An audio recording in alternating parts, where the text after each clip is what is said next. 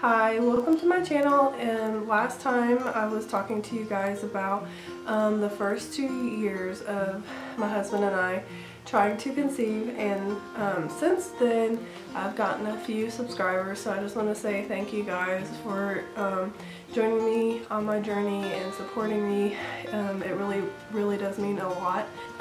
So this video is going to be catching you all up on what's been going on more recently.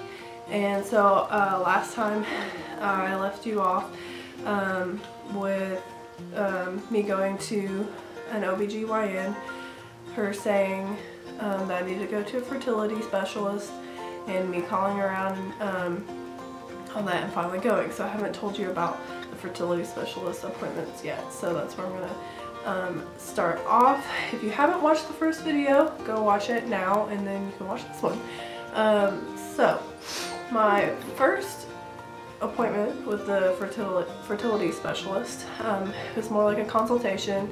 He wanted to do a ultrasound as well, but first we talked about everything that I basically told you guys in the first video, and basically he told me that the only options, well, not the only options, the options going forward would be to check the ovaries and the uterus, and then also the tubes. So I also talked to him about Clomid, and he confirmed what the first doctor had told me about how if I am ovulating regularly, that Clomid, you know, wouldn't really help me that much. So that there wasn't really anything to do that medications could do. So, you know, that was obviously disappointing to hear again, because I really felt like that was what I needed. Obviously I'm not a doctor, but it just seemed like, you know, I'm not getting pregnant. It doesn't seem like anything's wrong based on my cycle, so, you know, I just felt like medication was the only thing that was going to be able to help me. So he did the ultrasound. Uterus and ovaries and eggs looked good. He said, you know, they looked healthy. I had plenty of them. So from there he said, you know, I really think that we should do an HSG. And if you don't know what that is where they put dye inside and use an x-ray to see if there's any, like, if the dye stops anywhere. So like if there's no blockages, you'll see like the uterus and the tubes, and if there is, you know, you'll see like that there is no, like, it doesn't flow, like it'll stop somewhere, and you won't see all three of those things. So I got really lucky because I happened to go to the first appointment around a good time to do the HSG. So once they got back to me that night about how much it was going to be, they actually scheduled me the next day to come back and do the HSG. And I was excited. I was like, okay, so, you know, we're getting somewhere. We're starting to figure out maybe if there is an issue.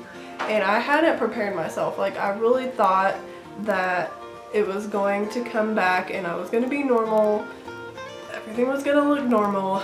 And I mean, I didn't know what to expect after that, but I was just happy that we were going to be finding out information. So, yeah, I went in for the appointment, and he did the thing. It was very painful to me.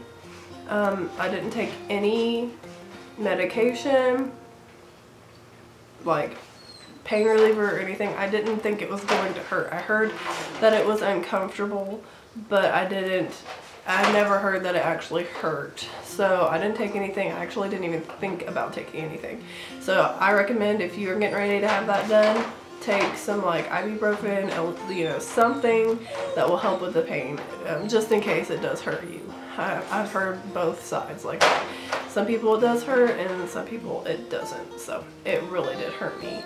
So I was laying there, you know, I was watching the x-ray screen and I was looking at it, and, you know, if I expected anything bad, I was expecting the right tube to be blocked, because you know, that's the side that I had the ectopic on. And so I'm like thinking, well, that's the side I had the surgery on. So the chances of there being scar tissue and things to block it are probably higher than my left tube.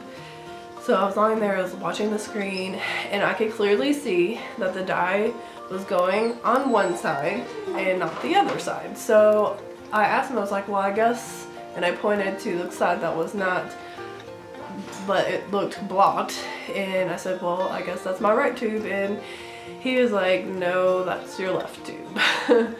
So my left tube is completely blocked, and my right tube, he said that it was probably not very open because he had to push the dye through really hard. So he said that it wasn't going through at all at first, which would make sense because I did get pregnant on that side and it was ectopic, so there has to be some kind of opening a little bit, but not enough for the egg and, you know, the fertilized egg to actually come back out into the uterus. So that explains a lot, and that happened in January, and of course I was completely devastated. I completely was not prepared at all for that result, and I called my best friend crying.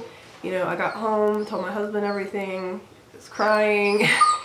So it was really disappointing to get that result, and so from there he basically told me that you know, either surgery or IVF were my options. So I have had, you know, a lot of decisions to be thinking about, and I'm gonna, you know, make that a separate video about, you know, the plan moving forward. So thanks for watching. I don't want to make my videos too long. I know that they can get, you know, a little long-winded, so I do want to kind of separate, you know, the things out.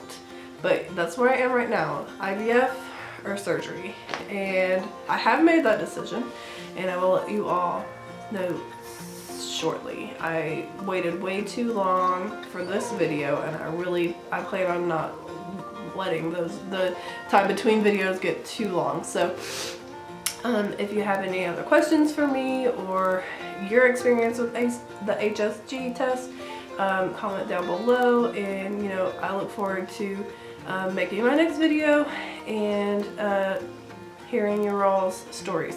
So I will talk to you later. Bye.